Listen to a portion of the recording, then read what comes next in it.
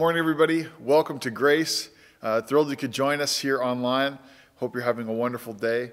A few announcements before we jump into the message this morning. We're starting a new series, so I'm excited about that. First is if you're giving, you can do that online through the website, igrace.ca/giving. Otherwise, you can e-transfer if you like, or if you'd like to join us on Sunday, we'd love to see you here. You can give in person through the machine here. As well, if you're visiting, you've been watching a little bit online, tracking along, we'd love to connect with you and just to get to know you, invite you out here, figure out if there's a way that we can integrate you in a small group. If you're local, we'd love for you to do that. You can do that on the website. There's a link right at the top for a Connect card. And so we'd love to reach out to you and send you a little gift too as well, an e-gift to Starbucks. If you want a $5 gift card, we'd love to send you just a thank you for checking us out. So appreciate it and hope you get a chance to do that, igrace.ca. No other big announcements for the new year. We are just starting off new small groups. So if you're part of a small group, I'm sure it's kicking back off again after the Christmas break. And if you're interested in getting involved in a small group, we'd love to hear more about it. Last bit of business is this is the first morning that our Guelph crew is kicking off their services. It's a soft launch. Official launch will be start of February. But if you are interested, you're in Guelph maybe, you're watching, or Guelph's closer to you, wanted to let you know about that starting off 10 a.m. Sunday mornings. And there'll be a link by next week on our website showing all this stuff about where you can find the Guelph church. And it's a satellite service, and usually they're doing lunch afterwards, so you might get yourself invited out if you go. We'd love to have you and love to connect with you if you're more local to Guelph. Well, let's just take a moment and pray, and we'll ask God to meet us. So, Lord, we bow our knee to you this morning, Jesus. We thank you for the new work and the new beginnings, Lord, and the new connections and the new vision and dream, Lord, that you've put in our hearts. And we ask you, God, to let it grow up, Lord. And it grows, Lord, as we're attentive and as we're obedient and as we're open to your word. And so I pray, Father, as we hear your word this morning, as we consider your thoughts, as we consider your ways and your wisdom, I ask, Holy Spirit, that you would move in their midst, Lord. Move in our midst together. And God, let us be open to what you're speaking. Let us be faithful to be obedient to respond. In your name, God, bless your people. Amen. Well, it's a new year. And just as we did last year, I wanted to embark on this new season by taking the next 3 weeks to remind us, or maybe for the first time for you, to explain to you 3 key values that we hold here at Grace as a family of God on mission together in the world. These 3 values are important because values in general are important because they help inform the way that we think. They inform the way that we act and practice. They inform the way we think about God, inform the way we think about our own lives, our identities, about our community, and about our purpose. So values are really matter. And if you're asking this morning, where did these 3 values come from? I think it might be helpful for me to explain that to you. See, almost 5 years ago, as I was sitting in the middle of an afternoon at a conference, I was listening to someone speak, thinking about the things we were talking about. I heard God whisper 3 single words to me, like a ticker tape across my mind's eye. And those 3 words that God gave me have reshaped my life, challenged my way of thinking about things, and really have evolved to become a path of wisdom that I found led me into deeper life with God, deeper freedom with God, deeper reality with God. And if you're like me, and you were to imagine someone, say yourself, receiving 3 life-changing words from God, wow, that shaped your whole direction, imagine that. You wouldn't be wrong to anticipate that moment as some sort of, earth-shaking spiritual experience. If God's going to give you 3 words that change your life, that you imagine that's definitely the case. You probably just sat right down, or you had to, you got knocked off your feet. And maybe you've even had moments like that in your life where God has really just, impressed something upon you or overwhelmed you. But this moment that I'm talking about, those 3 words, it wasn't like that at all. In fact, if I could compare it to anything, that moment at all, if I could compare it, that moment would be like the planting of a seed. Now, if you've ever planted a seed, you know it's not a moment with any real fireworks. It's just the beginning. There's nothing instantaneous or elevated about the moment of planting a seed in the ground. You dig a hole, you pop in a seed, and then you cover it up. And then you wait. And you wait. And you wait. And, if you're a child, you're just as likely to impatiently dig up the seed the next day to see if anything's actually happening yet. And I think that's the case with all of us. We want something to happen, and yet a seed takes time. But that's what it was really like for me as I mulled over those words in my heart. Not just for a few days or a few weeks, but for a few years, and really these last 5 years. And they're still growing inside me. And these seeds have grown in time into something substantial and also something fruitful for me. And the 3 words that God spoke to me are, of course, if you've maybe seen the title here online, is slow, small, and simple. Slow, small, and simple.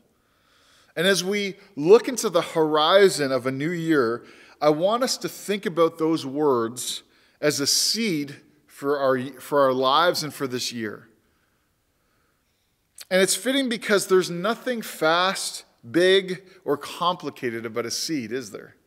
Seeds instead epitomize to us the best of what it means to be slow and small and simple, because they grow and they take on something beautiful and they bloom and they're fruitful. And so that's what I'm asking God to plant in our hearts today, is the wisdom of these words. And I've come to realize that God wanted to give me those words, as a kind of a double entendre, in seed form. He didn't want to blast them at me. He just wanted to plant them like a seed. And he gave me the word slow. And as we've unpacked this last year, so you can actually go back and listen online to last year's run through of slow and small and simple. But I'll just summarize. He gave us slow as an antidote at the soul level for the toxic hurry that we find ourselves caught in. He gives us small as a word to guard our minds, to keep us from being enslaved to a life of striving. And he gives us the word simple as a heart remedy to the frantic urge to always have to chase more or chase better. I can't count, in fact, how many times through these last few years that God has used these words to pull me back from the ledge of worry. It's all right, it's just slower than you thought. To lift me out of the pit of despair. Don't worry, these small things will grow. Or to keep my feet on the narrow road. Don't worry, one simple step after another. And I've come to realize that these words are part of God's grace to me and hopefully to us. That they carry within them in seed form that foolish wisdom of God that offends our human pride. That they carry all the wisdom, or they carry the wisdom of the coming kingdom, that if you let God plant in your soul, will grow and establish things that cannot be shaken. So I want to take some time this morning to talk specifically about the slowness first of a seed, the slowness of it, and to think about the speed at which a seed grows and how that might be a word for us today. I want us to consider that together. It's a simple thought, but consider how slow a seed grows. But before we do, let's just take a moment. I want us to ask God to open our hearts to this. So God, we know that seeds need soil And so we ask, God, that you would open up our hearts to receive. Lord, you'd find our hearts this morning good soil for your word. And we ask, God, that what you speak to us today, Lord, that you'd connect things for us, that you'd convict us, Lord, that you'd refresh us with the truth of who you are and how you work. And I pray, Lord, there would be just the freedom of the Spirit upon us to enter into, to repent around these thoughts. Lord, to understand the slowness and the mercy and the wonder of God. So let me explain just a little bit about our culture first. See, I don't think it's hard for most of us to see that our world, this world we live in, the city that we find ourselves in, we see this world hopelessly addicted to hurry. Not just fast, but in a rush, overmatched. It's true. We almost never slow down. And when we do, it's simply to just rest for the next day. If you ask someone how they're doing, they always say, I'm good, but I'm busy. We're constantly distracted, stressed out, and behind. And it's apparent to me as well that our culture is also intoxicated with personal achievement, self-actualization, and power. No matter what you hear someone say about power, people pursue and value power. And so we learn early on to despise not just slow things, but small things and small beginnings. Accordingly, we've had to internalize just by living in this world that bigger's better. We just all mostly believe that because we're all trying to prove that we're worthy to justify ourselves to others, to people that matter, and of course, to ourselves. And if, God forbid, something is small, we imagine it better have big value. We want the big things. And of course, then we're also plagued by the other deadly virus that's at work in our culture, which is that we never feel like we ever have enough. We're never satisfied, always distractedly taking on more and taking in more. And in that kind of world, the idea of simplicity is never really enough for us. And into that world of hurry and striving and never enough, this world we live in, we're all infected by it in various ways.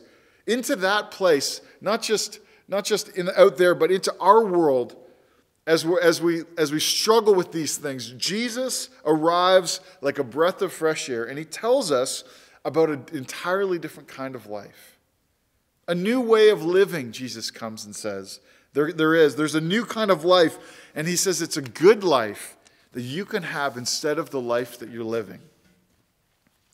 Jesus comes, and we know if you've been around church, or you would have heard these things. If you're weary, Jesus has what you need. If you're disappointed, Jesus can help. If you're angry, or you're lost, or you feel like you're living on empty, you're in the right place.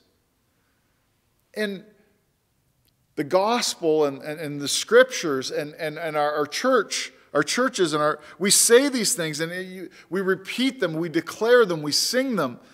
And if you're like me, when you hear that and you realize it's God speaking, what do we say?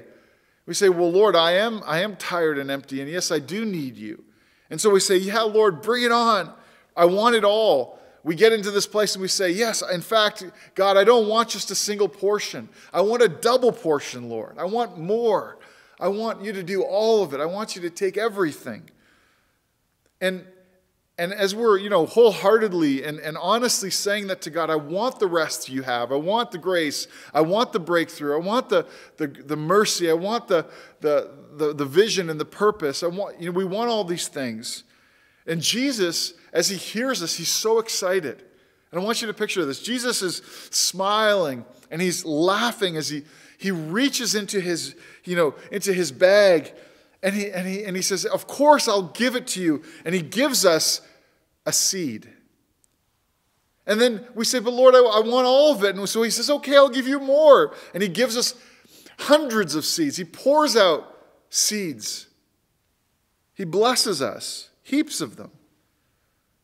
And as he does that, you look at Jesus and then you look at the seeds that he's giving you and you try and encourage him. You say, well, Lord, I don't really need a seed right now. Maybe he didn't understand what I meant. I don't need a seed right now. I need the tree. I want the tree. I want the fruit, Lord. I want the shade, the harvest. I want the breakthrough. And Jesus is like confused in that moment, saying, yeah, well, that's what I just gave you. And more than you need, actually. I gave you enough that there's so much in those seeds that it's enough for you and your family and your whole community. And that's what's so interesting whenever you and I perceive and consider a seed. We realize, and maybe even now you're realizing, that because of their small size and their slow speed and their apparent simplicity, we realize that we are all perfectly positioned in our culture to underestimate their power. Don't we? Nothing special about a seed. They're cheap. You can buy them for cents. It's probably the only thing you can get for under $1 is some seeds. And we overlook them. We're perfectly positioned to overlook them, to even treat them with contempt if they were to be offered to us, not realizing what we've been given. In fact, the previous owner previous two owners of my house made that very mistake. They underestimated the power of a seed. This is a picture you'll see now on the screen of my side yard. And this is a 60-foot pin oak, 30 years old. And it is growing about 3 to 5 feet off of my foundation wall. And so I want us to take this as a warning. Do not underestimate the power of a seed. Why would someone plant a tree 3 feet off a wall? And the answer is they wouldn't. See, by the time I moved there, the previous owners had left this seed, the side yard, so completely unattended, so overgrown, that what began as a single acorn, probably buried by an enterprising squirrel, had grown so big that it had the power to crack my 12-foot thick concrete foundation so that every time it rains, water comes in. And that happens. Don't underestimate the power in a seed. And if that doesn't convince you how powerful a seed is, then look at this picture. I want to introduce you. In this picture is Adam, Jonah, Uriel, Boaz, Judith, and Hannah. Not the biblical characters, of course. Not a veggie tale, but these are plants, of course. Mediterranean date palms, to be exact. Fairly ordinary, I think, looking until you realize who these plants are. See, they're named after biblical characters because that's how old their seeds are. They're ancient. These plants grew up from unplanted seeds found in archaeological ruins dating back to the time of Jesus. See, archaeologists, as they're digging, they found these ancient ungerminated seeds as they excavated this site in Israel, these 2,000-year-old ruins. And as they dug them, they came across these ancient seeds, and one lady on the team just decided, well, I wonder what would happen if I planted them. No special treatment. She just put them in dirt and watered them. And suddenly, here you have 6 new date palms come to life that are technically 2,000 years old. It's incredible. You think that you look good for your age. Look at these plants. Think about the kind of endurance and power that is latent within a single seed. Seeds are powerful. The life is in the seed. Why aren't we more impressed and awed by seeds? Don't underestimate the power of a seed in your life. Now, don't just take my word for it, of course. Listen to Jesus, and this is our text today. It's a verse, really, but I think it's a verse that bears our full attention. And I want you to listen to Jesus. He spent a lot of time trying to communicate to his disciples just how differently he operates than the world does. How different his kingdom was. And because of that they were perfectly predisposed or set up to miss his purpose. Because they're so used to the speed and the pace and the size and the hurry of the world. When Jesus comes along slowly, small, simple, they're set up just to absolutely miss him, to underestimate him, to miss his purpose, and we see it happening, to be confused by the things he's saying, his words, and even ultimately to end up denying his ways, to disagree, to not be obedient, to not be faithful. And as he communicates to them in stories and in parables and in teaching, what category or analogy do you think he found or turned to most frequently to explain the shocking difference between his kingdom that was coming in the midst of the old and their expectations that were formed by the world that they lived in? Well, he chooses the framework of agriculture. He speaks about vineyards, soil, over and over again, fields, workers in the harvest, and of course, the one recurring theme is the theme of seeds. Specifically in Luke 13:18, he asks this question, and we'll come back to this more next week. He says, what is the kingdom of God like? What picture do you have when you think about the kingdom of God? And that, I just want you to know, that matters how you answer. What is the kingdom of God like? If you don't know, Jesus is trying to tell us you need a picture, a vision, an image of the kingdom. It's important. He says, to what shall I compare it? He's saying, I know you need to understand this. This is going to be vital for you in order to fulfill and expect and anticipate and prepare for the kingdom, is you need to understand what it's going to be like. Because it's not going to be like the way you thought. He says, so what am I going to compare it to that will help you understand? And he says this, it's like a seed. What kind of seed? Well, the smallest seed, we don't know particularly if mustard seeds were exactly the smallest, but that's the force of what he's saying, is like a grain of a mustard seed, like the tiniest little seed, not just a big seed, but a small, small, small one, that a man took and planted in his garden and waited and waited and waited and waited. And then Jesus says that it grew and became a tree, and the birds of the air, so big it became, the birds of the air made their nests in its branches. And when the disciples hear this, you can imagine, just like us, I don't think they were excited. I don't think they got pumped about waiting for a seed to grow. They said, Lord, I don't want a seed. I don't want a seed. When are you going to restore the kingdom, God? I want you to do it now.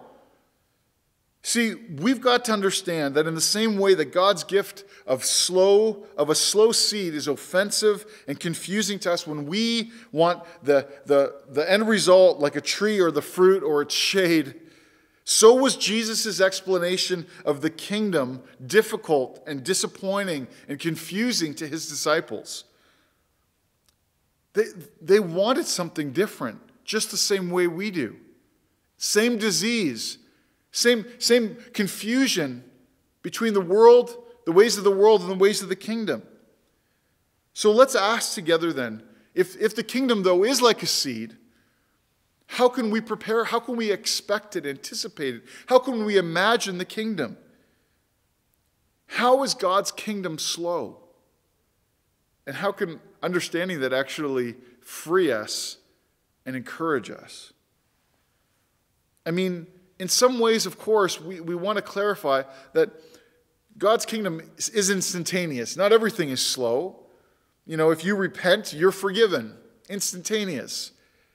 But I want us to focus on this because there's at least three important ways, and I know there's more, but three important ways we must consider the slowness of God for our lives. The slowness of God and his kingdom for our lives. And we'll see that actually some of them are overlapping a little bit. And the three things are, first, we must realize that the pace of God's work of growth or transformation in his kingdom, for anybody in his kingdom, is slow. It's like a seed. Second, we have to see that God, the king of the kingdom, is himself slow to anger and abounding in steadfast love. Slow to anger. So God is slow in some ways. And then thirdly, that this kingdom that is growing up is slowly, it will slowly arrive. It's slow to be fully consummated, and sometimes that's difficult for us to understand why it doesn't come sooner or faster. And so I want us to just consider these three things to get a paradigm of the kingdom, to imagine it together so that we can expect it. So let's start with slow growth. Is anyone aware right now of a place, as you're listening, you're thinking, processing, of a place in your life God has given you, provided not the solution that you wanted or you asked for, but instead has given you a seed? Anybody recognize? God didn't say nothing, but he did give you something slower and smaller and simpler than you thought. He opened up a new way, to a new path, access to a new path to walk on, but you realize that there's still a journey you have to take, right? How many of you realize God forgives our sin and relieves us of the burden of guilt and shame that we carry, but the family situation that we're really struggling with is still unresolved, right? It's a seed. It's not the full thing, it's the seed. He gives you a revelation from Scripture. This is common. This happens almost every day. But you still have to put it into practice. If that's true, and you realize there's a place in your life that you have a seed and you're kind of frustrated about it, let me encourage you in the Lord this morning. Wherever you have a seed, do not underestimate the power of that seed. Do not underestimate the grace of God that is actually at work within you. Do not despise the day of slow and small beginnings, because that which has been given is potent, full of life. It is not easily destroyed. God is faithful to his promises. It is the answer you need. It is the wisdom of God that lies probably beyond your understanding. So if you don't understand the seed, that doesn't matter. It's still faithful. It actually might surprise you what it does. All you need to do is take it and plant it in your life. Nurture it. Delight in it. See, it's funny.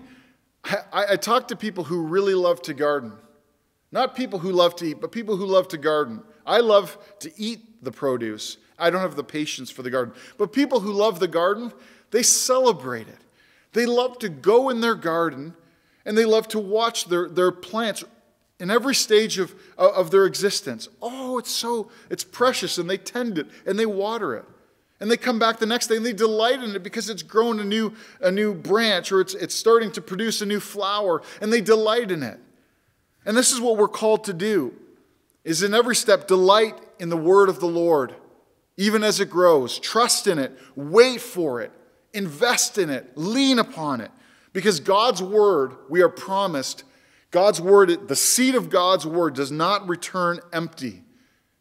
It shall accomplish that which he intends. It shall succeed. Isaiah 55, it says.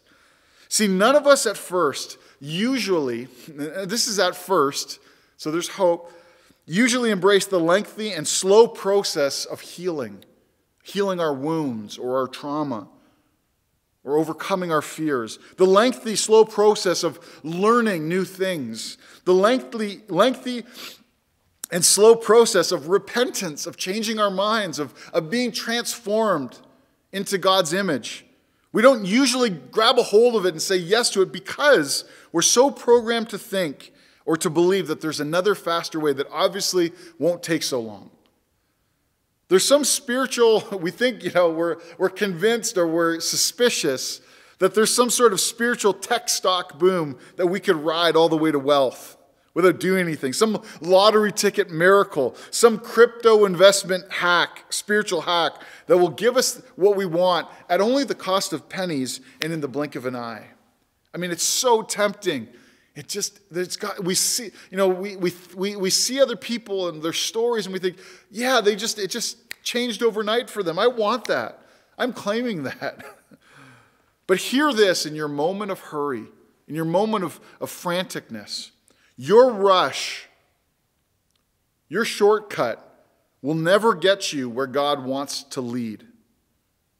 Your anxious striving cannot accomplish what God intends to grow in you through love.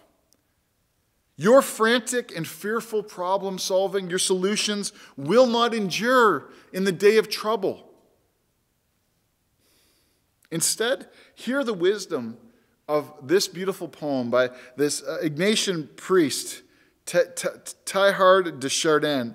He begins with this exhortation. His poem, which is longer, you can find it online. It's a beautiful poem.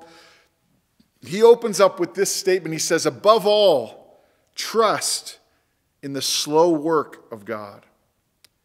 Above all, trust in the slow work of God. He's saying, what can you trust in your life is the things that God has grown up like a seed in your heart. And so I want you to hear me, all of you spiritual rabbits, all of you impatient hares. In God's kingdom, slow and steady wins the race. God loves and has many spiritual turtles. And I just want to encourage you with that. This year, don't let impatience uproot the slow work of God's transformation in your life. God's doing things. He's working on you. He's aligning things for you. And it's time to pay attention and to say yes to this process. Don't let slowness discourage you. No, don't let slowness discourage you. Don't let your disappointment rooted in your false expectations of speed cause you to give up so soon. Don't give up. If you plant the seed, it'll grow. If you plant God's seed, it'll grow. If you plant God's seed, it's going to reproduce in your life. If you plant God's seed, you already have God's provision. And not just one thing, but you have, in a seed is billions of seeds. Maybe some of you have crashed going too fast.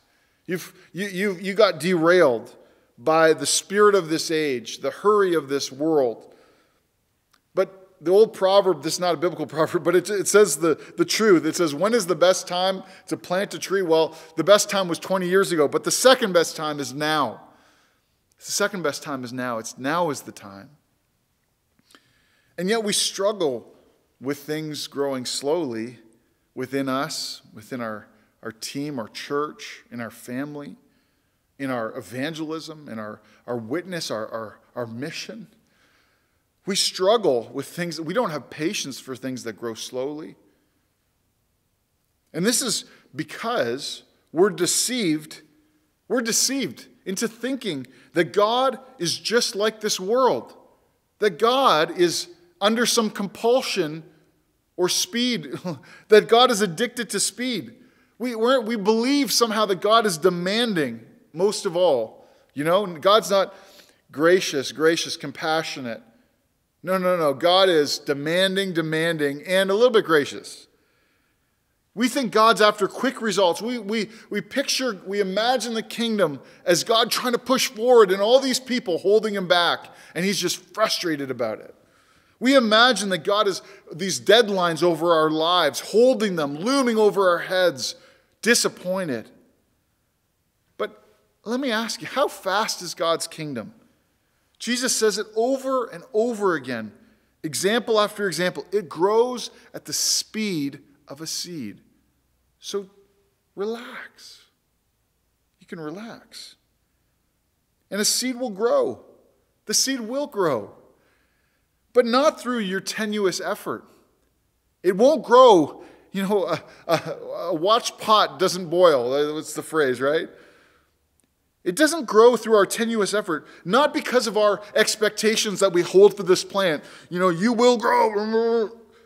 Rather, seeds grow, we know, by equal parts attentiveness and patient waiting. Attentiveness and patient waiting. Attentiveness to tend to what God is causing to grow as a gardener, right? Simple disciplines of pruning and water and light. But also this heart posture of patient and expectant waiting. See, patient trust, when I say those words, patient and expectant waiting, trusting in the slow work of God, that isn't meant somehow to be some sort of sentence or to a season of being burdened or disappointed or frustrated. It's meant to be a season of joy. It's meant to be a delight as you watch the plant grow, where you watch and you celebrate. Oh, God, you have been doing a slow work in me, but I am changing. Where we can stand and say, I'm not worried about the process because I realize I can't grow anything in my life. I must tend simply to what God is growing. I can't make a seed grow any more than I can multiply bread or heal a disease. This is God's work, but God will complete what He started in my life as I say yes to Him. God will complete it. God will complete what He began in your marriage. God will complete what He began in your community or at your work, in your relationships. God will do it. God will do it with your kids. This is true in our spiritual growth, our maturity. It's also true of our evangelism or our witness, true of our work in discipling others. It's not fast, slow. It's painstaking sometimes. It looks like it's if we don't want to grow weeds, but we kind of like their speed. It's true of Christian community. You can't spring a church up overnight. It's got to grow up like a seed. And it will grow, and God will be faithful. They grow slowly things grow in the kingdom slowly to our anxious eyes. And yet, we don't need to be worried. The seed teaches us something. That it is only God who can make things grow. So praise God for that. And this ties right into this understanding of if you understand a seed, you can delight in the heart of God.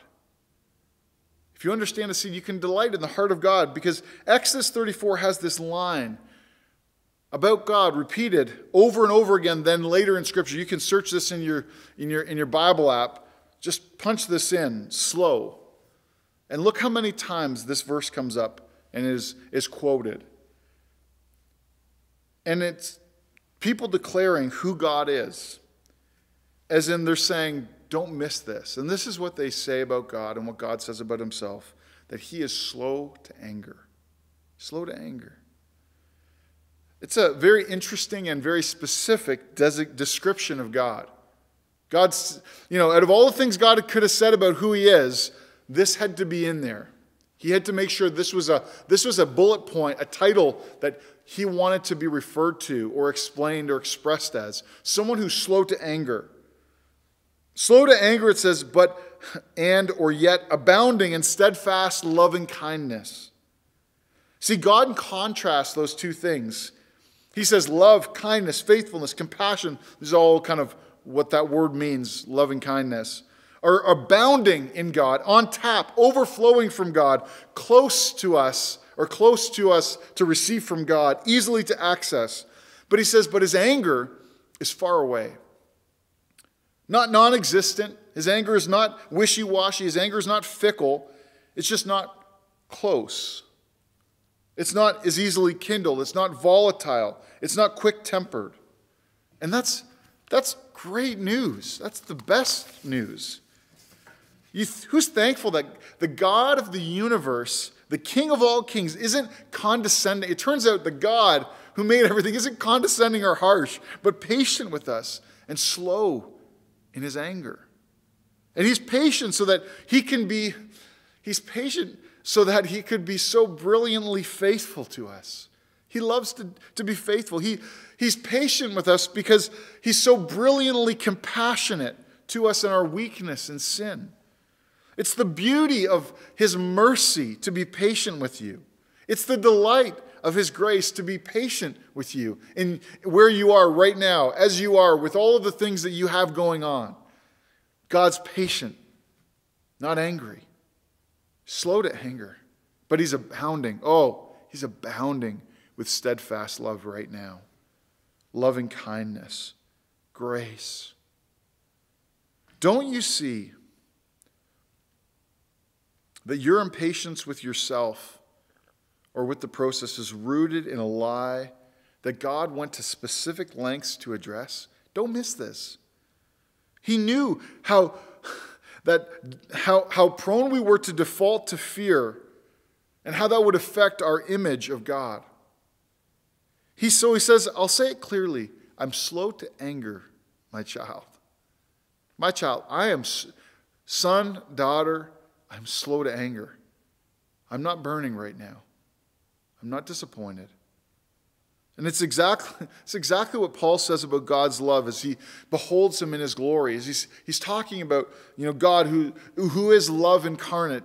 And Paul says this, he says, love, if you've seen God, you know that he is patient, that love is kind. God is patient. Oh, he's kind. He's kind. He's gentle and lowly in heart. In 2 Peter, this very thing is expressed when it speaks about God's timing for both his work in us and also broadly speaking for the kingdom coming in this world.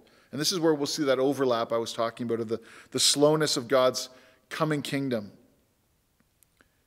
Why doesn't God, we might ask, why doesn't God just come back and finish this? Why doesn't he resolve all of this stuff? Why is it taking so long? Why is God delaying his return? Why this gap? And Peter tells us the answer. And it's the answer not just to the kingdom coming, but also to God's work in your life. So hear it. He says, but do not overlook this fact. Do not overlook this fact, beloved, that with the Lord one day is as 1,000 years, and as 1,000 years as one day. The Lord is not slow to fulfill his promise, as some count slowness, but is patient towards you, not wishing that any should perish, but that all should reach repentance. So don't you see that God only seems slow to us? He only seems slow to us because he's still working out ways to be even more merciful and good to us. That's why it's taking so long, is because you haven't opened up enough. God wants to pour out more. He's not satisfied with your life. He has so much more for us. He's here to express his kindness and abundance in even greater ways through your life and story. And God is only delaying his final arrival, we find, for the sake of more people hearing the good news. The only delay is because of mercy, because he's slow to anger, because he wants to work out more. He wants to bless us. He wants us to thrive. He wants our lives to be seated in this world and to produce fruit. Oh, man. And it takes us full circle, because having explained God's slowness and having encouraged the people then to be attentive, diligent, and to be patient, those are quotations right from, you should read 2 Peter 3. What analogy do you think Peter closes his epistle talking about? What picture does he want to leave with them to say, now then, if God is slow, it's just because of mercy? What does he want to tell them? What is his command to them? He says, let me tell you about a seed. He says this, you therefore, beloved, take care that you do not lose your stability. Don't get dug up, but grow in the grace and the knowledge of our Lord Jesus, Lord and Savior, Jesus Christ. Grow. Patiently, attentively, let the seed of God grow in your life. So this morning, it's my prayer that you would receive this word as a seed, as a gift from God into your hearts. Maybe it's a relief and a rest. Just say, you know what? You can slow down this morning. That word slow, spoken not by my lips, but by the voice of the Spirit, might be as an antidote for all of your anxious hurrying, for all of those seemingly barren places of failure where you're looking at the ground and you don't see anything popping up, or for all those places of frustration where you're still waiting. Slow. God's faithful. Remember, the power is not in you, it's in the seed. and God is the one who makes it grow. There are hundreds of seeds that you don't even realize God has planted in your life. Seeds of blessing. Maybe they were planted years ago. I don't know. Seeds of grace. Seeds that as you tend them, as you're faithful to God, as you're obedient to God, will grow up and bear fruit and bring shelter to others and be a home. This is what the birds resting in the mustard tree, the mustard plant, they make nests in it because that place is a place of home, of welcome for them. Your life is meant to be that. Tend those seeds in your life. Nurture them. Delight in them. God will do the work. And God will bless you. Even more, know this. Your life is a seed wherever you are on the macro level. Your family is a seed. Know that you were made to be planted in places, in cities, in neighborhoods, in relationships, in different families, in a company, in a business, to grow. Maybe it feels like you're growing in obscurity. Maybe your growth has been despised or underestimated. Maybe you've been frustrated by it. But know this, what God begins, He finishes. The seed of the kingdom, know this, is imperishable, eternal, and with that end. And so I want to bless you this morning to receive that. So let me pray for you. Lord, thank you, God, for all of the many seeds in our lives, all the seeds of your word, your promises, your grace, your life in the seed. And so, Lord, we receive that, Lord, and we just say, Lord, let our lives grow and thrive. Let us be attentive and patient, joyful and delighting in what you've done, Lord, not discouraged. And I pray you'd let hope arise. You, Lord, pour out grace, that there be water that rains down from heaven, Lord, and causes these things to grow. And I pray, Lord, that you would relieve us from our hurry and let us rest in expectation. Bless your people, God. In your mighty name, Jesus, amen.